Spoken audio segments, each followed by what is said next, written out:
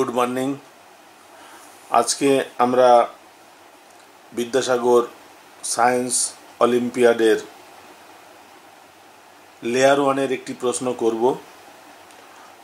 আজকে আলোচনার বিষয়বস্তু হচ্ছে ফিজিক্যাল সায়েন্স এবং বিশেষ করে ফিজিক্যাল সায়েন্সের কেমিস্ট্রি পার্টটা আজকে আলোচনা করব।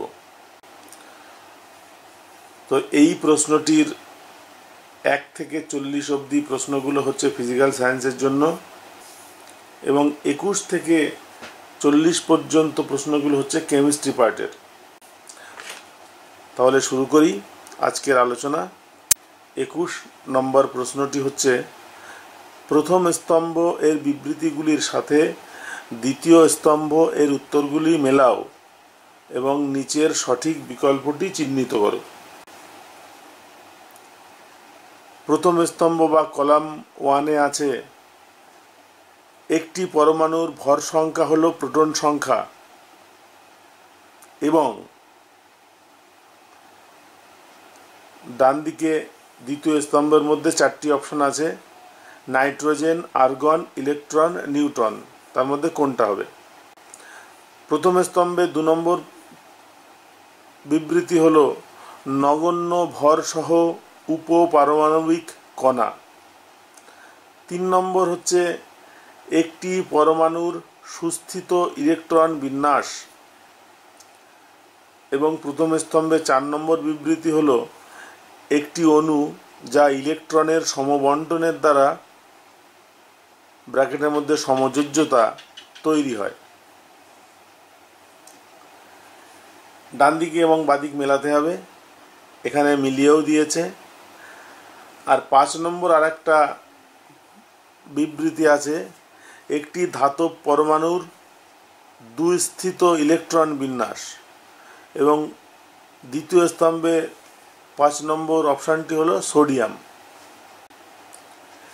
এবার অপশানগুলি কিভাবে দেওয়া আছে, 1-এর সঙ্গে ডি হবে, অর্থাৎ একটি পরমাণুর ভর সংখ্যা হলো প্রোটন সংখ্যা এবং নিউট্রন সংখ্যা। এটা ঠিক কিনা? 2-এর সঙ্গে সি হবে, নগণ্য ভর সহ উপপারমাণবিক কণা দেওয়া আছে, সিতে ইলেকট্রন। 3-এর সঙ্গে বি দেওয়া আছে, একটি পরমাণুর সুস্থিত ইলেকট্রন বিন্যাস, আর্গন। আর 4-এর সঙ্গে দেওয়া আছে এ, একটি অণু যা ইলেকট্রনের সমবন্টনের দ্বারা সমযোজ্যতা তৈরি হয়, এতে আছে নাইট্রোজেন। আর 5-এ আছে একটি ধাতব পরমাণুর দুস্থিত ইলেকট্রন বিন্যাস, অপশান আছে সোডিয়াম। কোনটা হবে? এইরকমভাবে এ বি সি ডি 4টি অপশান দেওয়া আছে, এটা ভালো করে দেখতে হবে এবং উত্তরটা চিহ্নিত করতে হবে। এখানে সঠিক উত্তর হলো এ দাগ, অর্থাৎ 1-এর সঙ্গে ডি, 2-এর সঙ্গে সি, 3-এর সঙ্গে বি, 4-এর সঙ্গে এ এবং 5-এর সঙ্গে ই। এবার 22 দাগ,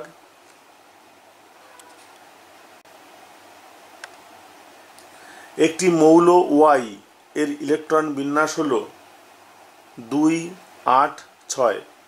মৌল ওয়াই হলো একটি অধাতু, নিউট্রন, নোবেল গ্যাস, নিয়ন। 22-এর সঠিক উত্তর হচ্ছে এ, অধাতু। 23 দাগের প্রশ্ন, একটি ধাতু মেটাল এম একটি ক্লোরাইড MCl3 গঠন করে, ধাতুটির নাইট্রাইডের সংকেত হবে Mn3, Mn, M3n, Mn3। সঠিক উত্তর বি, Mn।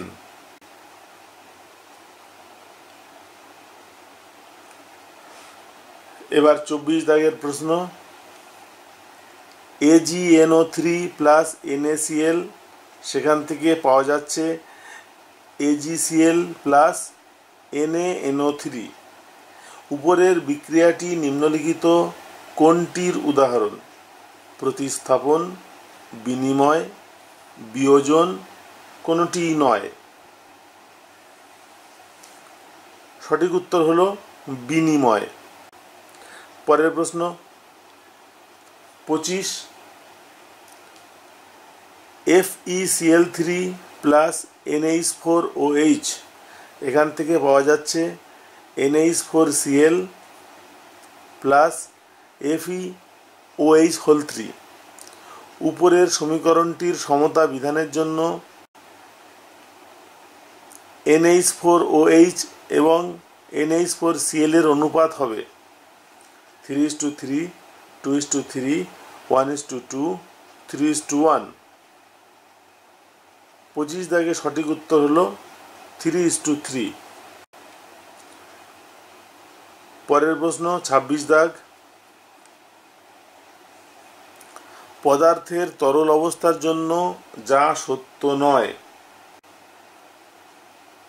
অপশানগুলি হচ্ছে কণাগুলি শক্তি অর্জন করে, সঞ্চিত স্থিতিশক্তি কণাগুলির মধ্যে দূরত্ব বাড়ায়, কণাগুলির মধ্যে দূরত্ব বেড়ে যাওয়ার কারণে আন্তঃকণার আকর্ষণ বৃদ্ধি পায়, এবং 4 নম্বর অপশন হলো কণাগুলি মুক্ত হয়ে যায় এবং স্ফুটনাঙ্কে গ্যাস হিসাবে বেরিয়ে যায়।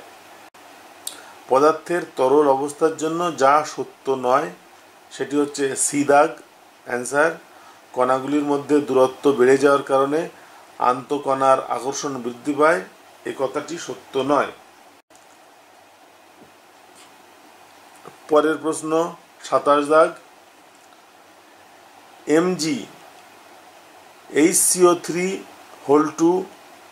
গরম করলে নিচের কোনটি পাওয়া যায় না?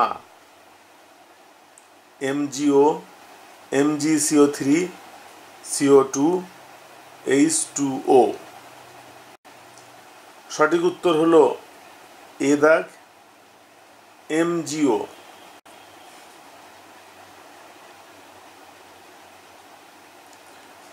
পরের প্রশ্ন 28 দাগ,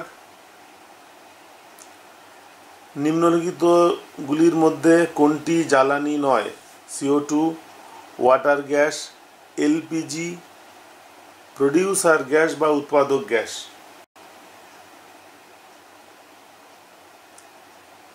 উত্তর হচ্ছে CO2, কার্বন ডাই অক্সাইড। এরপরে 29, এখানে একটি বিক্রিয়া দেওয়া আছে,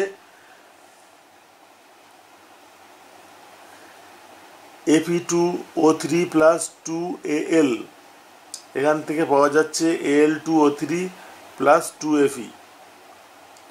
জারক পদার্থ কোনটি? Al, Fe, Fe2O3, Al2O3।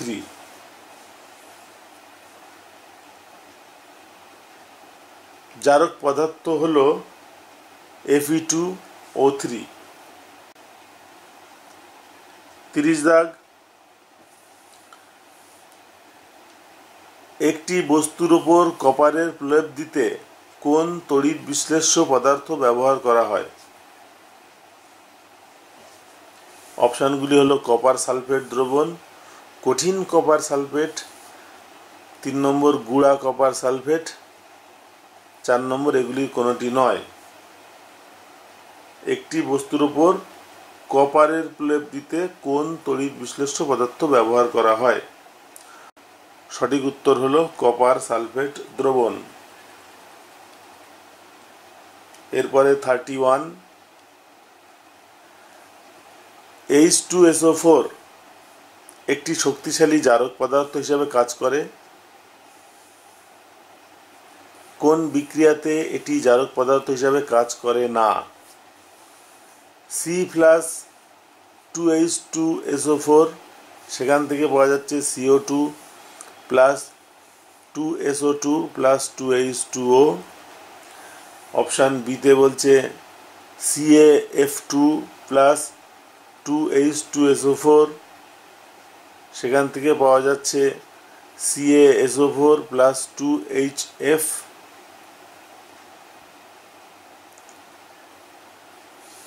সিতে আছে S+2H2SO4, সেখান থেকে পাওয়া যাচ্ছে 3SO2+H2O।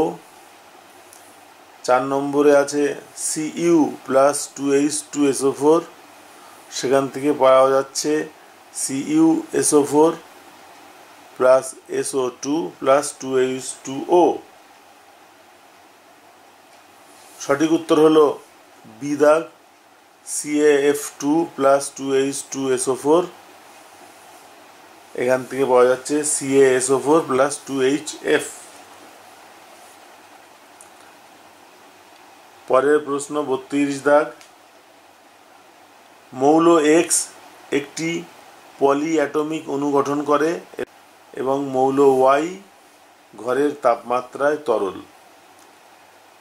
He, Br, Pt এবং O এই উপাদানগুলির মধ্যে X এবং Y হলো চারটি option: X = He, Y = Pt, option B X = O, Y = Br, option C X = O, Y = He এবং option D X = Br, Y = Pt। সঠিক উত্তর X = O, Y = Br। 33 দাগের প্রশ্ন, চাপ বাড়ালে জলে CO2 এর দ্রবণীয়তা কি হয়? ডিক্রিজ বা হ্রাস পায়, ইনক্রিজ বা বৃদ্ধি পায়, প্রথমে হ্রাস এবং তারপর বৃদ্ধি পায়, কোনো প্রভাব নেই। চাপ বাড়ালে জলে CO2 এর দ্রবণীয়তা কি হয়? অপশান বি বৃদ্ধি পায়।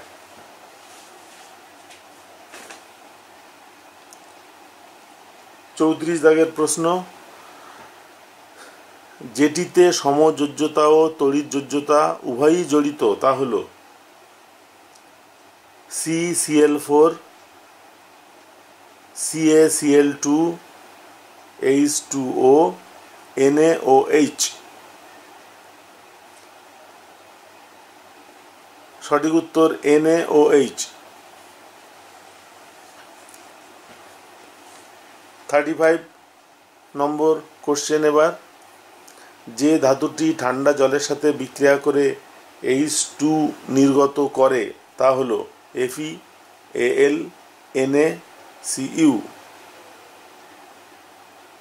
সঠিক উত্তর সি Na। এবার 36 দাগের প্রশ্ন, মিথেনের আণবিক সংকেত হল CH4, C2H6, C3H9, ডিতে বলছে কোনোটি নয়। মিথেনের আণবিক সংকেত CH4। প্রশ্ন নম্বর 37, গান পাউডার হলো একটি দ্বিপরমাণুক অণু, উজ্জ্বল অধাতু, একটি ধাতু কল্প, মৌল এবং যৌগ সমন্বিত একটি মিশ্রণ। গান পাউডার। সঠিক উত্তর হলো মৌল এবং যৌগ সমন্বিত একটি মিশ্রণ।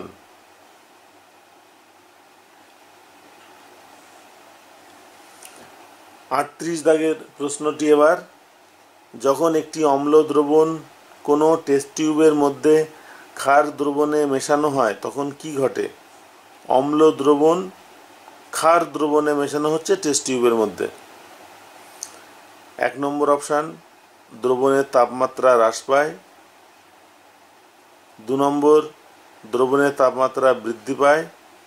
3 নম্বর, দ্রবণের তাপমাত্রা একই থাকে। 4 নম্বর, লবণ গঠন হয়। এবার আসল অপশান হলো 1 এবং 4, 2 এবং 3, কেবলমাত্র 2, 2 এবং 4। সঠিক উত্তর ডি, 2 এবং 4। যখন একটি অম্ল দ্রবণ কোনো টেস্ট টিউবের মধ্যে ক্ষার দ্রবণে মেশানো হয় তখন দ্রবণের তাপমাত্রা বৃদ্ধি পায় এবং লবণ গঠন হয়। পরের প্রশ্ন ৩৯ দাগ, একটি ষড়ভুজীয় ইউনিট থেকে তৈরি কার্বনের একটি ক্লাসাকার রূপভেদ হল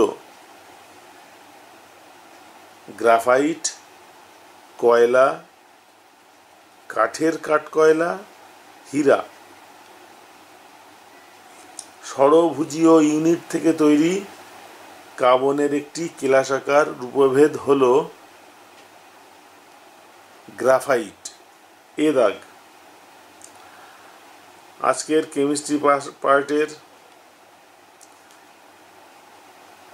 কেমিস্ট্রি পার্টের শেষ প্রশ্ন, 40 নম্বর প্রশ্ন।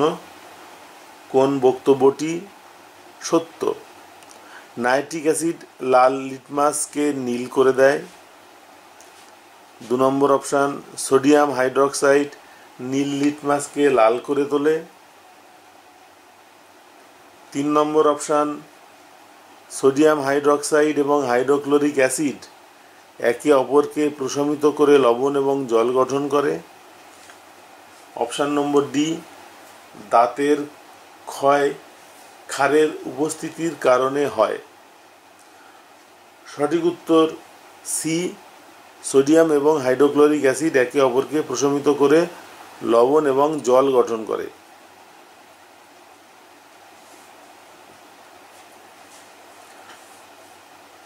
তাহলে আজকের কেমিস্ট্রি পার্টের আলোচনা এখানে শেষ করছি। পরের ভিডিওতে আমরা ফিজিক্স পার্টের প্রশ্নগুলো নিয়ে আলোচনা করব।